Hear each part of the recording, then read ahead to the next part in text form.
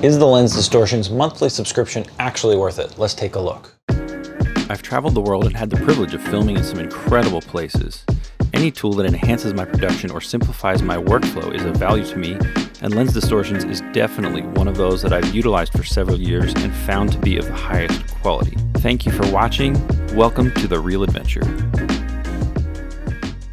If you're unfamiliar with Lens Distortions, they are a producer of visual effects and color LUTs, as well as audio and sound effects, and they do an excellent job at what they do. In this video, I want to actually assess whether or not the subscription price is really worth it. Do you get enough for a monthly subscription from Lens Distortion? Let me say, I do really love their product. I think they do an excellent job at every single element that they sell on their platform. You're gonna notice that they have 3 different subscription options. They have music and sound effects for $29 a month, an all-inclusive everything bundle for $39 a month, VFX and color bundle for $29 a month. Also, because it's November, they always do, at least as long as I've known, they've always done a sale and they take $10 off that price. Years ago, they switched from just selling their products outright to going to a subscription model. That's when I lost interest in Lens Distortions, not because of their product, but because of their subscription-based model of sales. I would prefer to outright buy the product, as I'm sure most of you would as well. That being said, let's jump in and look at what they actually offer and is it worth a monthly price. When you first open up their website, you'll see a lot of the accolades and the companies that, large companies that use them, and rightly so. They have really quality product. Let's go up here and start browsing through music. It'll open up a lot of great different albums, and you can, preview your tracks, play through them, jump ahead. Great stuff, really great quality. A lot of cool elements that you can use. You can then incorporate the sound effects options, like cinematic hits, etc., rises, falls, crescendos. Really cool stuff, really useful stuff. Not a huge library to choose from. Let's go on to color. Now here you're going to find 19 different LUT packages, each containing those 3 different variations of each LUT, and this nice kind of like a color bar, I don't know, image that overlays the video that plays, gives you an idea of the colors that it incorporates with each LUT. Of course, Canyon Red, you're going to get a lot of reds and a lot of oranges. Now lastly, VFX, there's a handful of different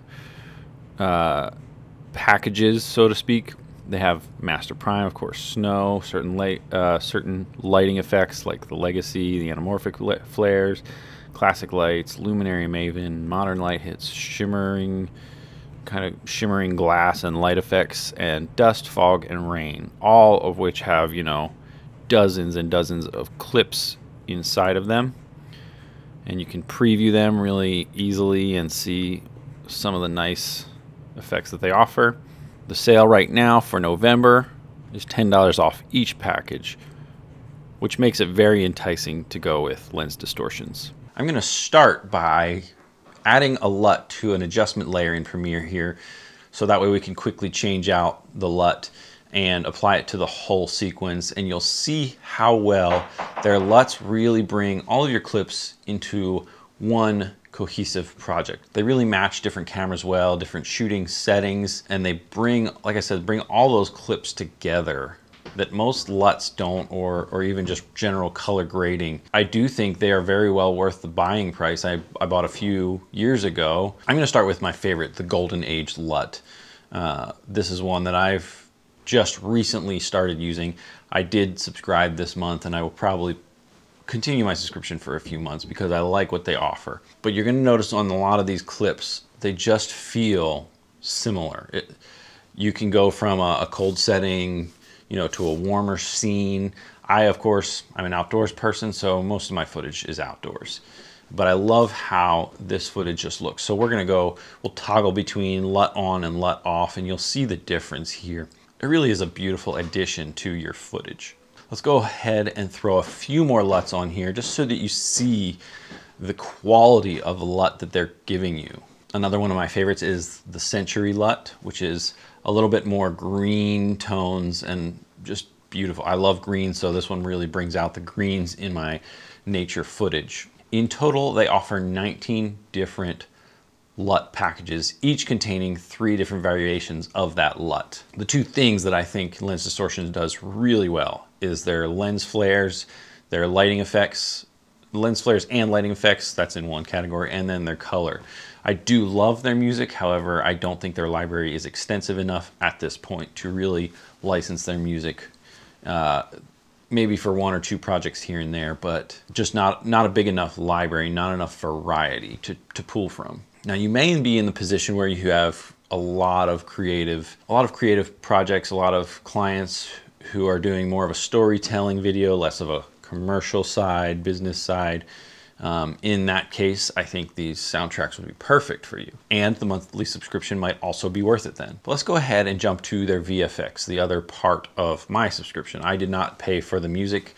Like I said, though, I think they're awesome, but I just went with color and VFX. So I'm gonna throw some VFX on here. The nice thing is these are really well done, and they're done with subtlety. It's not an obtrusive, it's not gonna change the entire look of your film. It's actually going to complement the things that you've shot. So for instance, you're gonna see a little slight lens flare on this shot where it seems like some light is kind of creeping into the lens. Somehow there's some light coming in and it looks really natural and really smooth and just subtle, and even the white balance is right on. Next, I'm gonna throw some dust, maybe some snow and some rain on some clips. We'll take a look at that here.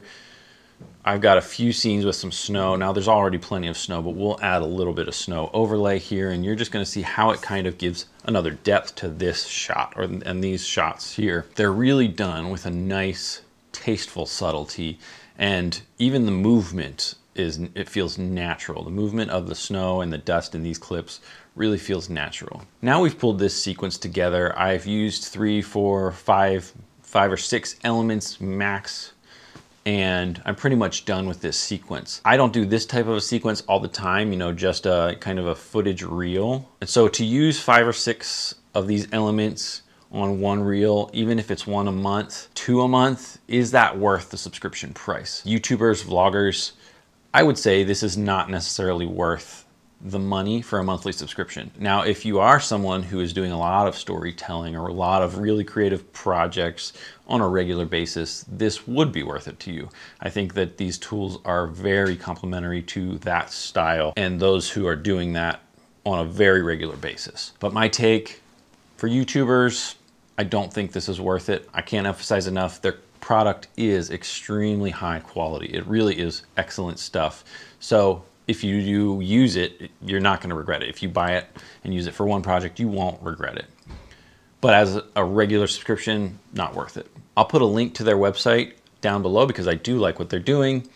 Also, all the gear that I use is down below. Links to all that really helps out my channel if you use those, so thank you. Thank you for watching, and I'll see you next time.